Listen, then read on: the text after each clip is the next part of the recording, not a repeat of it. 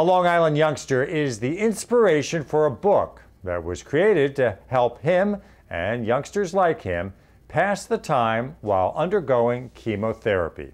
Robert Marzano has the story. These elementary school students helped their teachers create a book for hospitalized youngsters undergoing chemotherapy, and 7-year-old Benjamin Levin was their inspiration. His teachers and classmates at Ann MacArthur Primary School in Locust Valley say they learned a lot from him. His bravery and his courage really got kids understanding cancer and how to help him and how to help others. Cindy Spears, along with other teachers, have put together this book, I Spy Our Way, to help him through his battle with leukemia. And now they're going to share this book with other youngsters undergoing similar treatment at Winthrop University Hospital in Mineola. Well, Ben Levin inspired us. Last year I had him in my class and he was a true inspiration.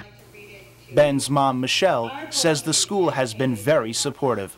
There's really no one word that I can use that would adequately describe how the school has come out, reached out to us, and helped our family and Ben get through this.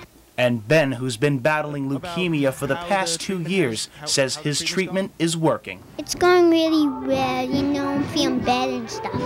According to his father, Michael, it's been a tough process, but he says it doesn't stop his son from enjoying everything that kids do every day. When you look at him and you know, you've seen him, you can't even tell. He just works as hard as he can. He plays baseball, he plays soccer, he does everything little kids do, and he does it with a smile on his face. In Locust Valley, Robert Marzano, LI News Tonight.